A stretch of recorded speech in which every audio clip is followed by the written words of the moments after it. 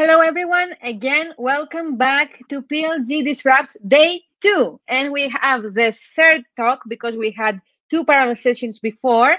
And we are so proud and happy to welcome Ismail Madni, the head of pricing strategy at Okta. Welcome, Ismail. Thank you so much for having me. I'm very excited, humbled, and honored to be here. I want to thank the product hub and this conference for inviting me. This is just a very unique opportunity. So thank you for having me today.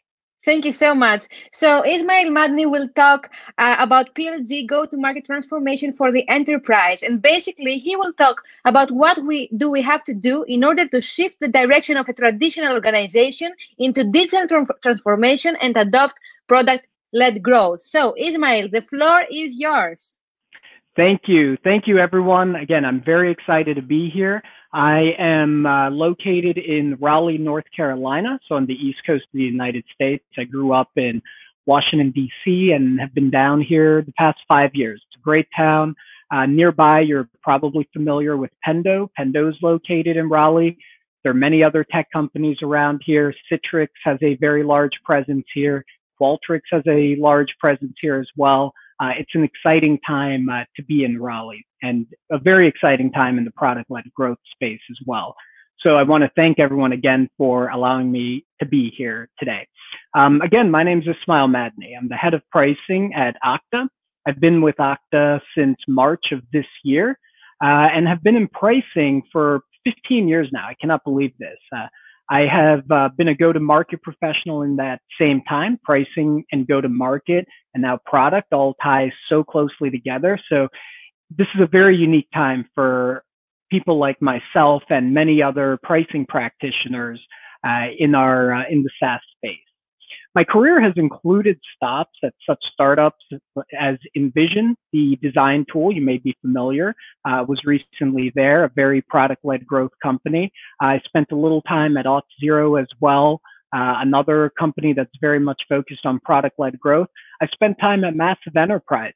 I did multi-billion-dollar deals at AT&T, for example, and my real entrance into SaaS were at multi-product companies. First, the go-to products. So if you're familiar with GoToMeeting, GoToWebinar, GoToAssist, and then part of the team that merged with LogMeIn 2017. So products such as LastPass and LogMeIn Pro, LogMeIn Central. Those are all products I've had the opportunity to work on.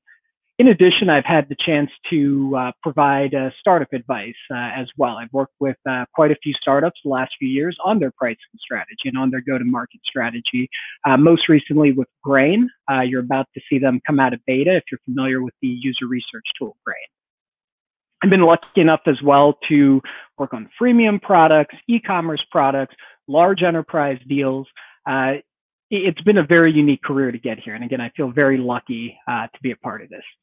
The conversation I'll have today with you isn't just about PLG. I think we all here know the concepts of product-led growth. We understand where the market is going. You're now familiar with the model, you're familiar with how it works. But one of the interesting things, and when I was asked to do this talk, is how do you get a large enterprise sales motion, a company that is tops down, sells in the boardroom, sells to the C-suite, to shift? How do you shift the model upside down? Large enterprises are comfortable selling here. You can see it. It's the boardroom. You close the deal. It's what the sales guy loves to get involved with. They want to be closers. This is where they're comfortable. This was the traditional way of selling software before product-led growth came along. In many large enterprises, this is still the de facto method. You look at Oracle as an example, it is still a very heavy, large enterprise sales team focused on relationships, focused on getting the right people in the room together.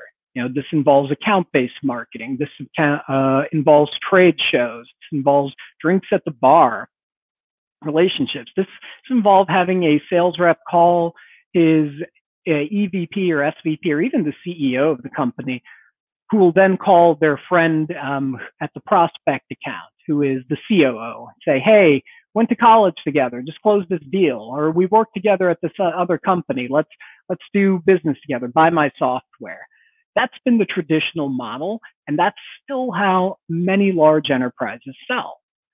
But as everyone here knows, how we go to market is changing, which is why we're all here at this conference, which is why we're all practitioners. So what I'm talking about is the best practice is to go from selling here in the boardroom and the C-suite to earning users here. And I'm using that term earning users. It is very critical. We all know just how critical the end user experience is in product-led growth. And it's not just about selling to them. It's not just about marketing to them, but it's actually about earning them. And this is something that enterprises are starting to catch on to, but it takes a dramatic shift to get them there. Again, more and more software is free for end users. I can name, Coda, Notion, even some, LastPass as an example, Zoom for certain, Slack. You can use products for free forever, depending on what you do or you don't. It's in each space. In development, developers have a whole host of free tools now. Designers have free tools. Collaboration software is free all over the place. Again, video conferencing, project management. There are multiple free options in every single space. And in order for product-led growth to work, you have to earn users and earn fans. So again, enterprises don't always intuitively think this way. Why waste our time on free users? Why are we putting so much product development in the free experience? So how on earth are we going to get enterprises to shift from winning business in the boardroom to earning business where they are? The enterprise is starting to discover experience. I think we're starting to see that more and more. It's primarily still been done via acquisition. A few years ago, SAP acquired Qualtrics. SAP is a large traditional enterprise company, acquired Qualtrics, which has some product-led growth principles. Their pricing and monetization model is, believe it or not, based on product-led growth. It's not the pure self-service model yet. There's a couple other interesting examples we've seen recently. The media headlines, but it isn't as interesting as Oracle. We saw Oracle go after TikTok. Why? I mean, did they even legitimately go after? I think there's still questions to be answered. As I mentioned, Oracle's the definition of a large enterprise selling to the C-suite. Why would they acquire a stake in TikTok of all products? What are they focused on there? And again, did they actually acquire it? Another good example recently was Microsoft acquiring GitHub. I think this was a major shift for Microsoft. We can all agree. Over the last few years, we have seen Microsoft make a shift into thinking about that end user experience, into thinking about product-led growth. It didn't seem obvious, but this was the moment where us in the market started to think, oh my goodness, Microsoft is actually serious about this. They're serious about getting into product-led growth. They've acquired GitHub, and open source software focused on developers. We all are now starting to see that this was a play to earn the trust of developers. This was a play to earn the trust of end users. Again, as an example of that, they were so serious that recently this year, GitHub is now free for teams, not just the individual user, but it is now free for teams. In general, we know and we see the principles of product-led growth, especially with monetization, of allow the free end user to use it for free as much as they want. As soon as they start collaborating or doing things, maybe a few people, maybe they're now a legitimate business. That's the way I think about it when I talk internally at Okta about product-led growth. What's the shift from individual to using this product with others? That's when we start to monetize. That's when folks like myself or pricing professionals think about, well, what can we charge and what is the value? First, what is the value that our users are getting for the team and the collaboration aspect? Microsoft said, hey, if you're a free user or you're a small team, GitHub is free. That is, an amazing shift at Microsoft, considering the type of company they have been in terms of compliance and their model in general, and just how they've pivoted to being truly about product-led growth. They're literally willing to give away that team market where there's potentially millions of dollars available. However, the whole point of this is not every large enterprise can acquire GitHub. Let's be honest. Microsoft was able to spend $7.5 billion, which helped accelerate their transformation from just purely enterprise selling E5 licenses. The term license still exists out there, to giving away a very valuable product for free to teams. Not every major organization has this ability to do that. So how does a sales-led large enterprise transition to product-led growth? So this is happening here at Okta. Believe it or not, we are still not a traditional product-led growth company. We have for years been built on some principles of it: a great product, a great product experience, great user experience. There's some virality with it, but not in the way of your typical product-led company. This tweet here was really interesting to me. And again, I know what's happening in the background here. There's not too much I can share internally yet, but this was one of the few public items indicating a shift in the mentality here at Okta. A few months ago, our leaders, 25 top leaders in the company, essentially were forced to go through onboarding and usability testing of one of our flagship products. It was incredibly painful. I cannot tell folks just how painful the experience was. Just how the reaction from our chief product officer, chief marketing officer, that they could not get themselves anywhere within our product on their own. They could not experience the value of our product on their own. They were baffled. It was really interesting to see it internally. And I give Todd a lot of credit for actually tweeting this out, for saying to the entire world, hey, we internally did a usability test with our executives and it was a flop. And this is a problem. So this is only a part of Okta's journey. And if you look at Okta's career page, if you go to it right now, you're sitting at your computer, look at the product management roles, look at the engineering roles, it's very clear that we're putting in more and more efforts into our end user developer experience. But that's only a little part of the Okta-led journey. We are still very much a sales-led company, big enterprise deals. If you look at any of our financial statements, if you look at any of our earnings calls, you'll hear us talk about six-figure deals and the big deals we're landing. Again, I can't say too much more about where we're going, but there's a shift in mentality occurring here. And what are the things that I've encouraged and some of the best practices we're starting to develop to make this? That is what I can talk about here. There's some very key best practices to get there. And these are just a couple of the areas that I want to focus on for the rest of my time here about really shifting to product-led growth. These are core areas large enterprises need to get right in order to set in motion the practices of getting there. And that is define your user. Believe it or not, large enterprises, if you were to sit in a room and ask folks, who is your user? Tell me, who is the end user of your product? It's IT. It's the security team. No. Who is the user? Just getting clarity around the user is a challenge. And that is the first step.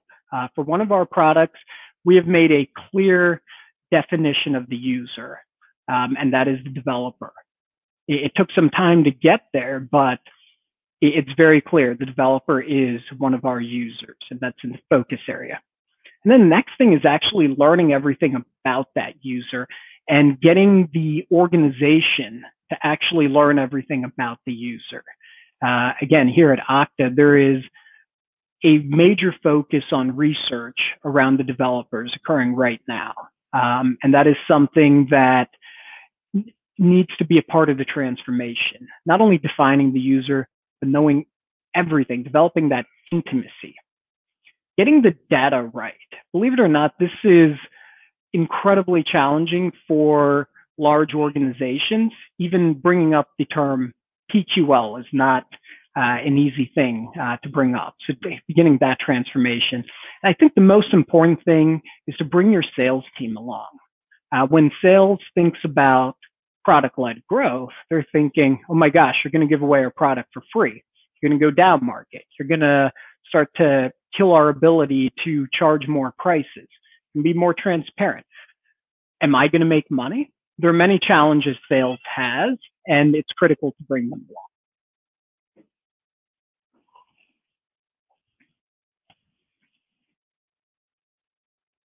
So first, talking about the user, you cannot transform yourself from selling to the C-suite to product-led growth unless you can actually define and say who your end user is. This really is in my opinion, the critical foundation and the best practice. Again, we can take a look at these product-led growth companies here. Every single PLG can define their end user. Every single company I'm showing you here, Shopify, Dropbox, Twilio, Slack, Zoom, Atlassian, can make a clear definition of the end user.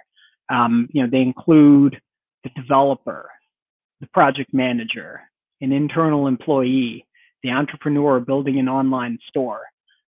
Many enterprises, as I stated before, cannot do this. So again, this is step one, is bringing leadership to the table and asking, who is our user? And just asking that simple question. I've asked that in many meetings of our leadership since coming on board. Challenge your product team with it when you're in those sessions, to just start with, who is the user? It's a powerful question. It's one that without clarity, you're going to fall apart. And it leads to even more questions and more opportunities. It's not just about the buyer, but again, ask that question, who is the user? And give examples of companies like I am right now, saying, hey, I can name the end user of these companies. Who is our user? Very simple question.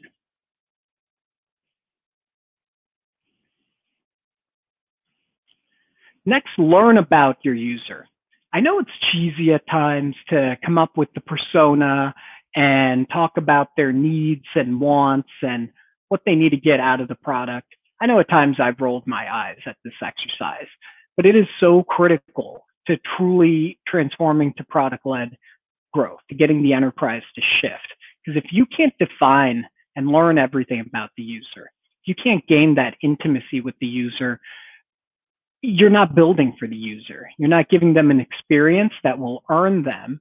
And eventually you're not going to be able to give sales what they need to be able to sell them higher paid plans, to get them out of maybe your free plan or your very cheap self-service plan into some enterprise plan. You have to learn everything about the user. I'll give you one example. When I was at Envision recently, I didn't know anything about designers. And this is, again, a product-led growth company at its core. I actually spent a week with a design agency here in Raleigh, sitting with them, sitting in their meetings, seeing the tools they used, learning their workflow. I'm not a PM. I'm not an engineer. I'm not building anything for them, but I could not truly do my job without understanding them. Here at Okta, we're having sessions with developers. I'm once again sitting with developers. Our leaders are sitting with your individual contributor, junior developer, not just a senior architect or a chief architect, someone who might be 2 years out of school or just out of a boot camp. You need to develop that intimacy with your end user, learning everything about them to the point where something like this that you see on the screen now, with Jane Doe, the UX designer, you understand cold. And not only do you, as one of the product-led practitioners, understand inside and out, but your organization understands. Everyone at your organization at the end should be able to have memorized this about the end user. And again, it is about bringing up not just the first question that I said, how do you, define the user, who is the user, but let's talk about everything about the user. Who are they? What are their challenges? What do they need? What are the problems they need solved? What is their job to be done? What are we offering them to do that? And are they willing to pay for it? These are some of the questions that absolutely need to be asked over and over. You'll notice, again, this is so much about asking questions internally. Who is the user? What do we need to know about the user?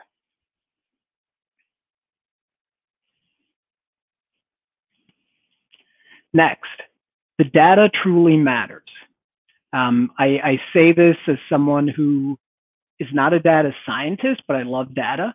I tend to, again, I'll use the word intimacy. I get intimate with the data. I love to just sit there and run various analysis and look in our Tableau dashboards and as an example. But your sales-led organization is not optimized from a data perspective to be product-led. I've seen it myself, and I promise that your large enterprise, you are not either. Again, on the left is your traditional funnel, your marketing qualified leads. And you start with the lead, but that starts with your awareness, which starts with campaigns and billboards and commercials. Eventually, you have a lead, which is then a marketing qualified lead, the MQL, passed off to sales. Now it's SQL. It's in Salesforce in stage 2 or stage 3. As now an opportunity. And after 4 months, you finally close them. After an expensive sales cycle, after pre-sales, after sales engineers, after your VP of sales gets involved, it's a big enough deal getting the CEO involved. Of course, in product-led growth, we flip it on its head again and we introduce the PQL. And this is, once again, a byproduct of asking the right questions of your stakeholders and of your leadership. Now, how do we define a lead in this new world of self-service? What is that? It's a product qualified lead, and it's a product qualified lead because of the actions they're taking, because of what the user is doing, because of the experience they're having. And then it turns into an opportunity, then into a customer, and then eventually you're able to upsell them. So let's take a look at some of the metrics we need. Again, this has been, even at a company like I'm at Okta, very forward thinking. Just getting the metrics right is not the easiest thing. Getting everyone to understand what are the actual metrics, believe it or not, are a major challenge. And this is, again, where one, being able to define them, and two, being able to give relevance, and then three, actually using resources from other companies. The social proof really matters in getting your leadership and getting the right folks on board to redefine the data. Again, believe it or not, some of these metrics, the largest, best enterprises in the world with significant market caps just do not understand. I think the most challenging is time to value. How long does it take that user to get real value? What is the aha moment? That's what I'd like to say. I remember at Okta, we talked about that aha moment. What does that mean? Thinking, oh my gosh, I'm not just kicking the tires. I'm not just window shopping, but I'm getting value out of the product.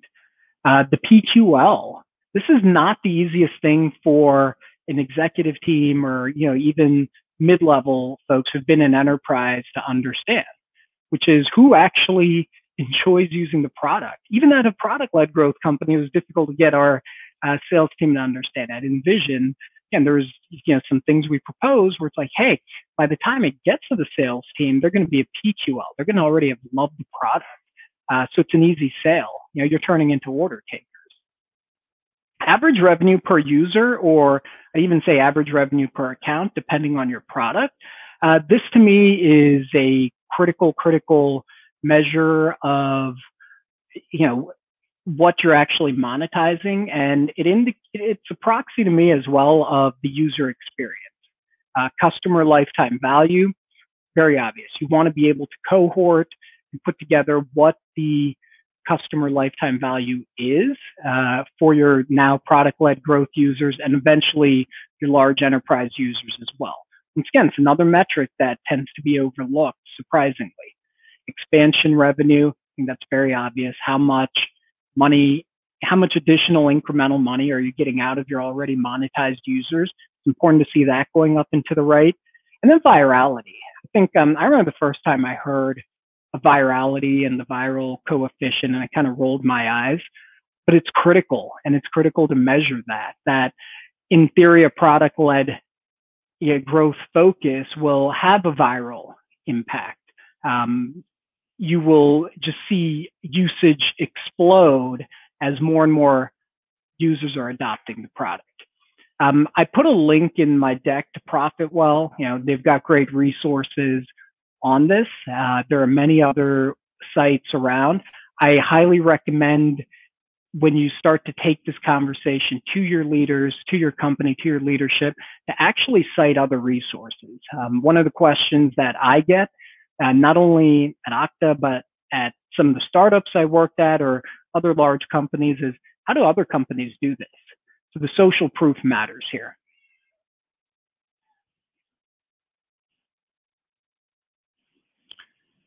And yes, your sales team will love product-led growth. There is this perception that they won't. There's this perception, again, that certain sales folks will hate it because now they can't monetize, they can't make money. Oh, you're giving away too much of the product. We can't do that. We're gonna churn. This is not only a battle you have with your sales team, also your finance team. Finance teams hate the concept of product-led growth. They cannot believe they're giving away something for free. They want to know the cost of what it is. Oh, you're going to kill our margin. Oh, there's this perception that every large six-figure enterprise is going to downgrade into a free plan all of a sudden. That's not true, and that's why it's important to bring them along for the journey. Again, a couple reasons why it's great for sales. You really need to talk about with your sales team in the beginning of your transformation, just how the top of the funnel will expand.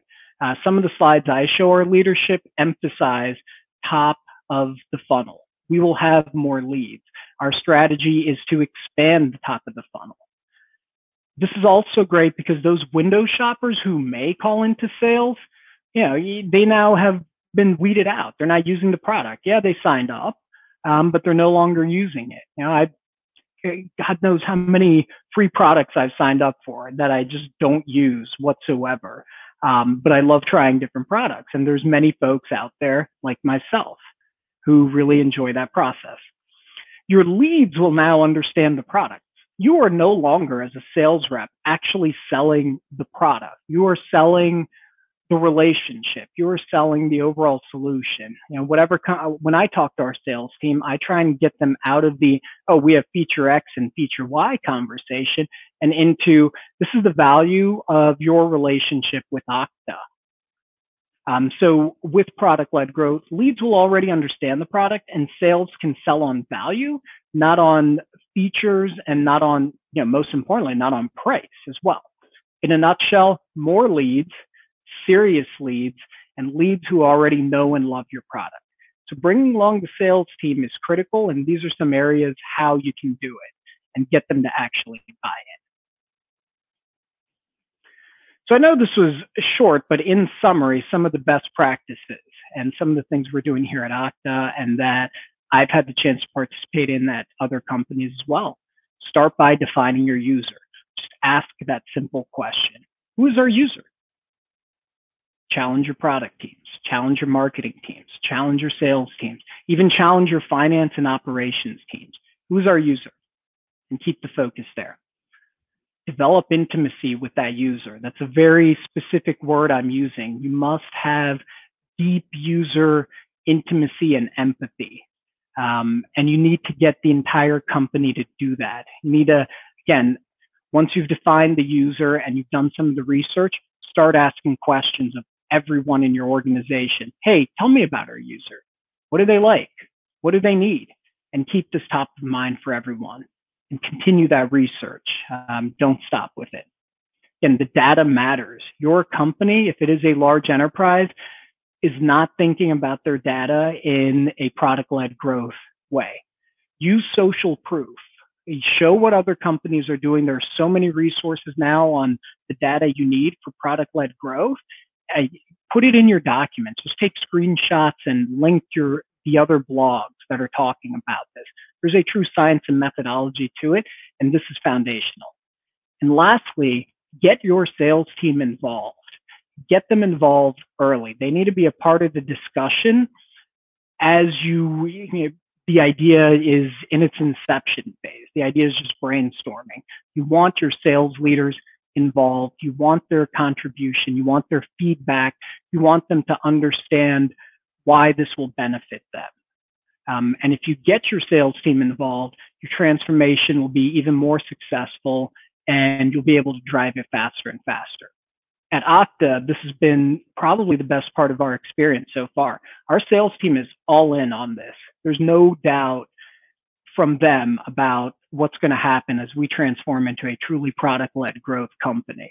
And they're extremely excited about that opportunity. That's why we're able to do this. I want to thank you. I know there's questions coming up. I've left my contact information, so please connect with me on LinkedIn. I love talking about this, obviously, and you may email me directly. Thank you so much. And thank you so much, Ismail. So I have indeed questions. Thank you so much for your presentation. The first question is, what are the most critical qualities of the end users when a PLG go-to-market strategy is at play? What would you monitor per customer segment to be exact? I think it depends on the product. One, like I said, I want to make sure that the end user is defined. That's number one. Who is it? Once you have actually defined that end user, you can then determine what is the most important characteristics for that end user. Depending on the product, it could be how often do they share a wireframe? How often do they share a prototype in the design space? With products such as Slack or collaborative tools, it's again based on share. How many people are invited? How many are you sharing? With some developer tools, it might be how many actions are they taking in your product, not just the very basic. Are they starting to take other actions within your product to find value? So it really depends on the user and the product. Okay, I have another question. Do you think that sales teams will make the transition to a product-led sales model within the next few years? That user experience is actually becoming a critical indicator for them? Absolutely. And I'll tell you why. Because it is much, much easier to sell the relationship, the brand, the company, versus getting into a feature discussion, versus getting into, oh, we have feature X, Y, and Z, and our competitor doesn't. That doesn't help. You're no longer selling against the competition. You are selling the relationship and the positive benefits of becoming ingrained with your company. I really believe sales, as they see this more and more and see the success that Zoom is having. Zoom folks, and granted, it's a very interesting environment, which is why Zoom is doing as well as it is. They've turned into order takers, the sales reps there, right? Like every AE at that company has met their quota for this year. And again, unique environment, but Slack with their model, they've been doing really well with their sales teams. Other sales teams will start to see the benefits of, hey, I don't have to sell the product or sell the features. The leads are coming to me, already fans of the product. It turns into order taking. Okay, and the last question. So in summary, to sum up, any major learnings in PLG transformation that you've acquired from Okta's PLG transformation? Again, the first and the last part, defining the user, that's critical.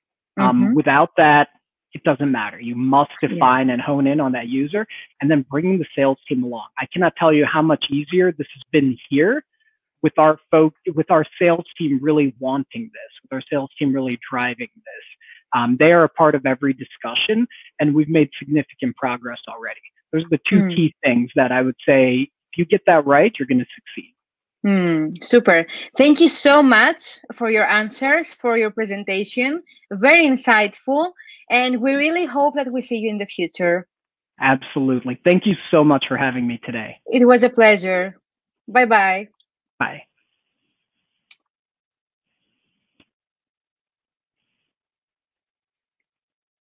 So, stay with us. In just a few minutes, we'll join again with a very special guest from Cognizant. So, stay tuned.